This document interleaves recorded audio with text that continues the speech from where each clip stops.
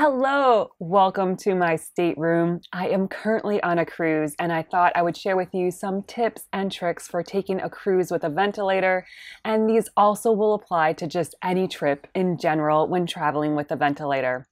First of all, you're going to want to make sure you take a ventilator stand with you. If you do not have this, this is a cart that has wheels on it and you can put your heated humidifier and your ventilator all on one.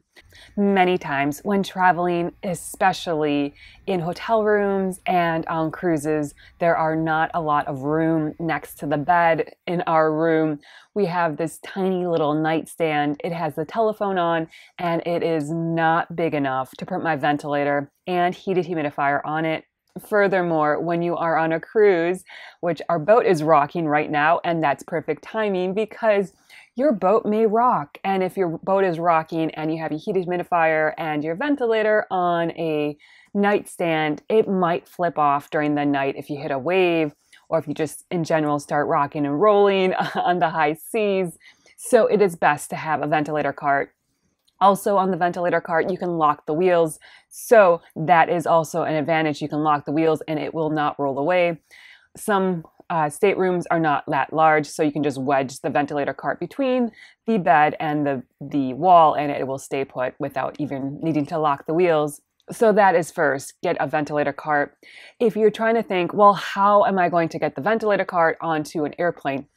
Easy, let me tell you. So when you go to the airport, you are going to put everything you want in your check luggage, and anything you want to carry on, such as your ventilator, you're going to take with you. For the ventilator cart, you can either check and you can put it into your check luggage, and there should not be a charge. I repeat, there should not be a charge, but please check with your airline carrier.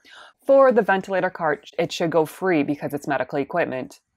If you do not want to do that, and I personally almost never check it at the baggage area, I take it with me through the airport and I continue to keep my ventilator on top of the cart and I can just push it through the airport. Makes traveling with the ventilator so much easier. And once I get to the gate, I let the gate agent know that I'm going to be gate checking the ventilator cart. Gate checking means they're going to put a little tag on it to notify the people that you're going to need that piece of equipment at your destination. So you're going to take it with you down the jet bridge. At the end of the jet bridge, you're going to leave it there. A man is going to take it, put it on the airplane in the baggage compartment. When you arrive at your next stop, they will take it from the baggage compartment and bring it up for you. And then you can continue to take it with you. And if you have a connecting flight, you take it with you to the next flight. Or if you're finished, you just take it with you and you are good to go. There is also another option that once you get to the gate originally and you say you want to gate check it, they can give you an option that you can check it all the way through to your destination. And so they're going to put a special tag on it and you'll just pick it up at baggage claim. So you have three ways. You can either check it when you originally check in all your luggage and it'll check all the way through and you pick it up at baggage claim. Number two, you will gate check it and you will pick it up every time your plane stops and you get off. You're going to pick up your cart, take it with you, and then if you have any connections, you're going to continue to gate check it all the way through. Or the third way is you're just going to take it to the gate agent and say you want to check it, but you want to check it all the way to your destination and it will go all the way to your destination and you will pick it up in baggage claim. So that is how you get a ventilator cart through the airport. So you made it through the airport. Hooray! Now it is time for you to go on a cruise ship. One thing you're going to want to do before you even step foot on an airplane and while you're still planning your cruise, please contact the cruise line and ask if they have any special documentation they need from you. For Celebrity, that's where I'm cruising on. They have a special needs form, which is available online. You put in all your information, such as your departure date, your stateroom, all the basic information, and you let them know any medical equipment you are taking with you. You can also request special dietary needs if you have any allergies or if you need special like formula, not feeding tube formula, but if you need Ensure or something that's liquid, you let them know in that space.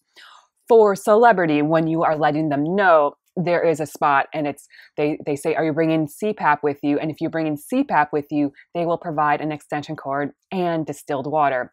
Whenever I travel with Celebrity, I just skip saying I have a ventilator. I just say I have CPAP because they provide distilled water. Ha! And Celebrity provides distilled water for the entire length of the cruise for free. But please, please check with your cruise line. Not all cruise lines provide free distilled water. Many cruise lines will provide distilled water, but sometimes there is a charge for this. If the charge is too much and you don't want to deal with that, you are allowed to bring distilled water onto the cruise line. Just make sure if you are bringing water on, this bottle would not be allowed because it is open. Make sure the bottles are completely full and sealed. Everything on the cruise line needs to be sealed and shut. You can't bring any open containers of food or any beverage. They must be completely full, sealed, shut, and safe like that. If they're open, they will not allow you to bring them onto the ship. So that is about distilled water. Next up, we have keeping hydrated. I cannot tell you, when traveling, it is so easy to get dehydrated. You don't even realize that you're out all day, having a lot of fun, seeing the sights and everything, and you get back and you are very, very thirsty. So for this reason, please bring with you water. Either bring with you your own water from home, get a drink package on the cruise line, or you can bring your own bottles and you can fill them up with water and you can bring them to shore with you. Oh, please, wherever you go, have water. Which brings me to another point. The water on cruise ships is highly chlorinated. I cannot tell you, it has so much chlorine. When I shower, I feel like I am showering in a swimming pool. I just cannot tolerate all that chlorine. My skin gets very, very brittle, very, very dehydrated. If I drink the water on the ship, my lips will start to break out. Like, I don't know if you can see, I've drank some ship water and my lips are all raw and dehydrated. And whenever I drink ship water, I just get very, very dehydrated, very sick, and I cannot tolerate it. For this reason, we drink bottled water when we're on the ship. Either you can bring along as much bottled water as you can.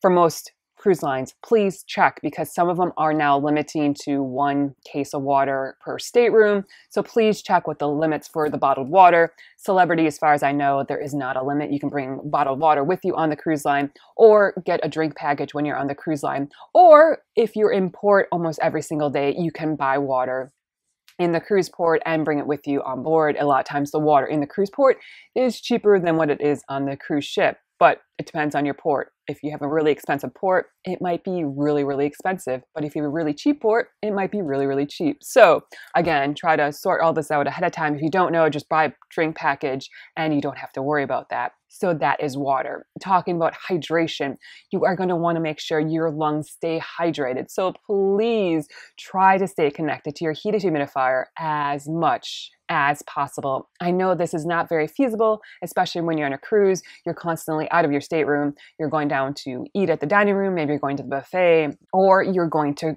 shore every day. And so you don't have time to connect up to your heated humidifier, and your lungs will get very, very dry. But for this reason, please use HMEs. These are heat and moisture exchangers. Whenever you're not connected to your heated humidifier, please keep one of these attached to your tracheostomy tubes. This will prevent your airways from drying out.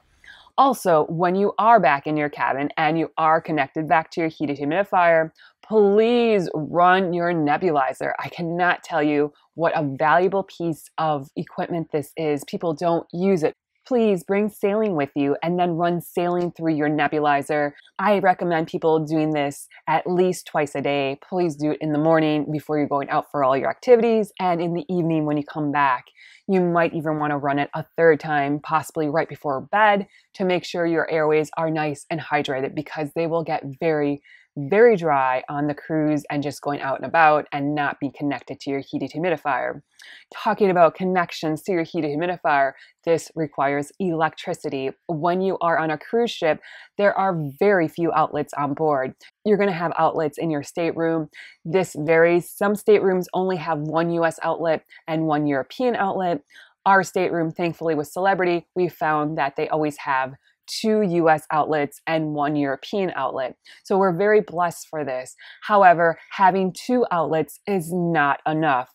When you have a ventilator and a heated humidifier, those each require an outlet. So those are 2 outlets gone. If you want to run your nebulizer, you cannot do that. If you have a scooter or a wheelchair that you need to plug in and charge, or if you have a cell phone or an iPad or a computer, or an electric toothbrush, you will not have any outlets. For this reason, you're going to want to bring along this outlet splitter. This outlet splitter has 3 individual plugs, plus it has 3 plugins for USBs and 1 plug-in for C ports. So this provides many additional areas to get more electricity to your room. Also remember, once you leave your room, you are not going to have access to electricity. So if you think you're going to take your heated humidifier down with you to breakfast, lunch, dinner, or wherever you're going on the ship, you most likely will not be able to find a US outlet available to plug in. You may be able to find a European outlet. So if you're watching this from Europe where you use the European plugs, you might find one of those on board the ship, but they are very far and few between. Next up, you're going to want a lot of supplies. Whatever you think you might need, please bring along, because especially if you are on a cruise ship, you are not going to have access to medical supplies. So bring everything along that you could possibly need. For me, I pack everything into a carry-on suitcase. I know it is a lot, but it guarantees I have everything I need. Before I started traveling, I changed out all my tubing. So all this tubing, all this circuit is brand new. Also, I put a brand new water chamber on my heated humidifier. And then I also packed brand new circuits and brand new water chambers and everything in this suitcase. This way, I, in essence, basically have 2 of everything. I have one that I just changed out that's brand new and one in my suitcase that is completely brand new. You're also going to want to bring along things to do a tracheostomy tube exchange. I put everything into this bag, and inside I have a trach tube tie. I have my brand new tracheostomy tube, and then inside I actually put lubricant jelly. I did this because it is really easy to lose these little packets. So I actually stick these inside here, close the box, and it will not fall out. I put these together into a plastic bag, zip up the bag, and now if I need these in an emergency, I can easily find all this together. This is everything I need for a tracheostomy tube exchange. I brought along 2 extra tracheostomy tubes simply because you never know when one might fail. Heaven forbid it falls out for whatever reason, or for whatever need you may have. I have 2 of those for emergencies. I also brought along antibiotics. Now, if you can bring along antibiotics with you, that is wonderful, because this is my 3rd cruise ship I have been on, and the previous 2 cruise ships with the tracheostomy tube, I have gotten very sick. So I bring along with me antibiotics to cover in case I get an infection. I also bring along herbs with me and vitamin C, and this ensures that my body is getting the proper nutrition it needs to fight off any possible infections. Other supplies and equipment I bring along, of course, I bring along my ventilator in the back, my heated humidifier, I bring along my portable ventilator, and then other needed supplies. For example, I bring along this tubing that's right there, an extra one of those. I bring along masks just because you never know when you might need that for some reason. Extra air filters. I have gloves just in case. I don't usually use them, but you never know. Here are some extra HMEs. This is an extra Omniflex that's right here. This is an extra exhalation valve. So right here, I brought that extra in case I need it.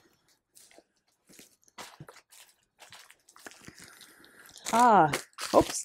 This is very important. It is dish soap.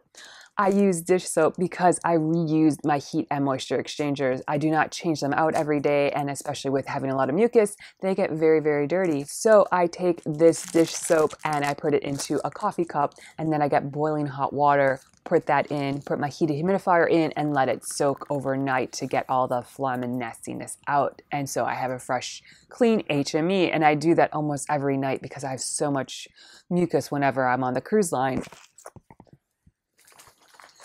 Also, I bring along drainage sponge. I don't usually use a drainage sponge, but I can never plan if this possibly gets infected that I might need one, or for whatever reason you might need a drainage sponge.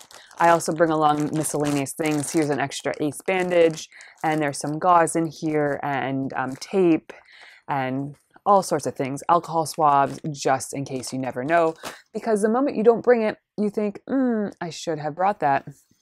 Another thing I bring along are these vials of saline. I use these vials in my nebulizer, and these are very convenient. This is one serving for the nebulizer, so I just empty one of these and toss it out when I'm done with that. So I bring enough of these to run at least 2 saline treatments every day.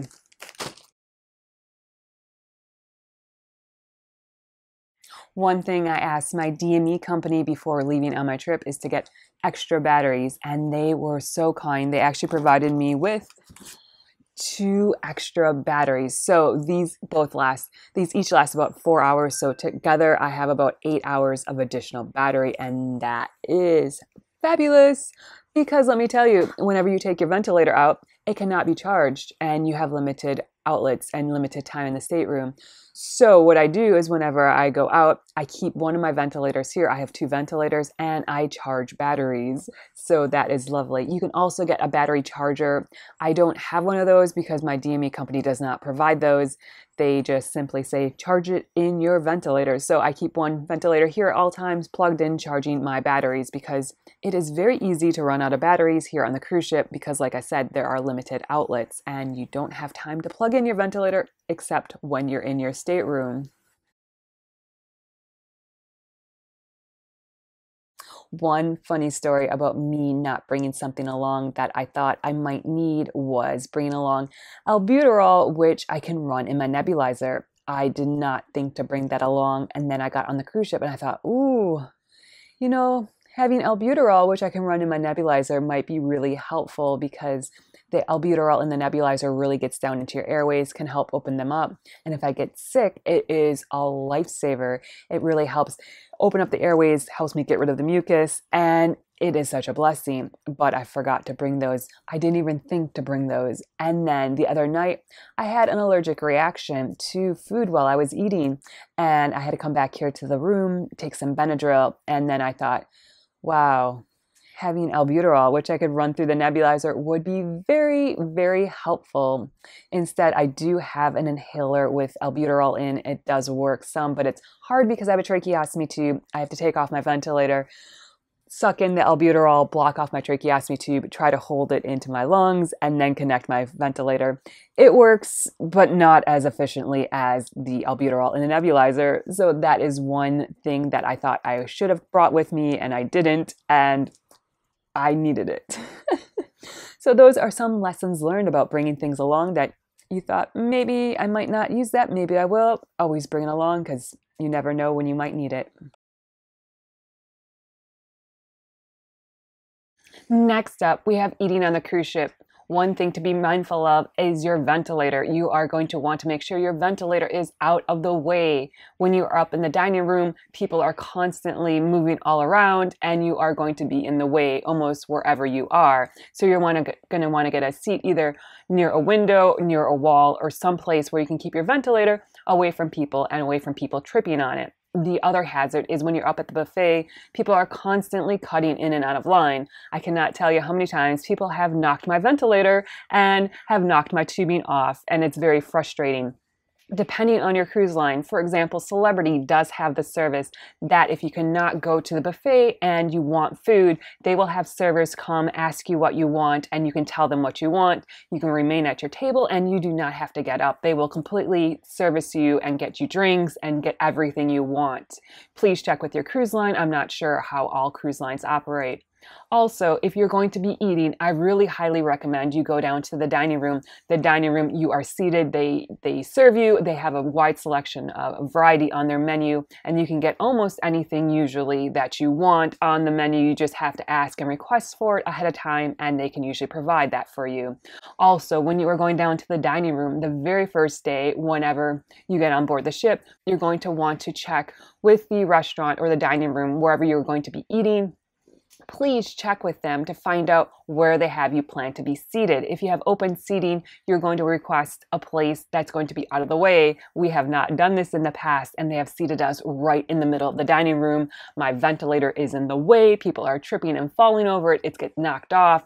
It's a big fiasco and a mess. So please, on the very first day, find out where they have you seated. If you have open seating, please request something near a window, near a wall, someplace where your ventilator is out of the way. If you have assigned seating, again, explain this to them and say you need to be someplace where your ventilator is not going to be disturbed. Most of the time they can accommodate that. Sometimes they can't always do it on the very first night simply because they have so much going on that they need time to figure out a different plan for you. But please contact them the very first day that you're there so they can set everything in motion. Also, if you have a special diet, please let them know ahead of time. Like I said, Celebrity has a special needs form, and you let them know if you have a special diet. Again, once you're on board the ship, they can usually make some sort of accommodations for you, but don't expect this to happen on the very first day. The very first day, it is mass chaos on a ship. So you are going to want to hang tight and try to figure out something else for the very first day if you have food allergies or a special diet, and usually day 2, they're able to accommodate you. And lastly, if you have any questions or concerns when traveling, please feel free to ask your cabin steward or ask the maitre d' at supper or ask guest relations. Please find somebody, ask questions, get things resolved, because there is nothing that's more frustrating when you have an issue or a concern and you never ask for it to be resolved. It will not magically disappear. It will not magically resolve itself. You need to ask and get resolution for yourself. And usually the cruise lines are very happy to try to make as many accommodations as possible for you.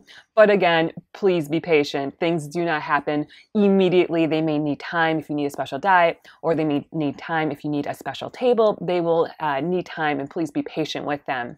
So those are some tips and tricks for traveling with a ventilator. I hope you found them very helpful. And if you have any questions, comments, or concerns, please feel free to contact me. During this cruise, we visited Bermuda, the Azores, Ireland, Amsterdam, and Norway. If you would like to see more fun and adventures from my cruise, please see the playlist Cruise Adventures 2024. Thank you so much for joining me. Please remember to like and subscribe down below. I hope you have a great day and a wonderful week. Bon voyage! Bye-bye!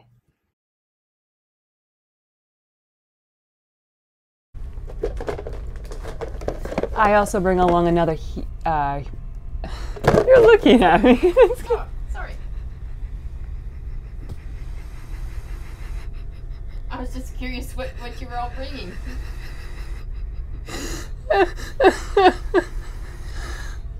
I'm trying to shoot my YouTube video, and my mom keeps going, I want to know what she brought with her. I gotta go potty. I can't film my videos, people. This is really hard. Okay, bye. I'm gonna do another take. See you later.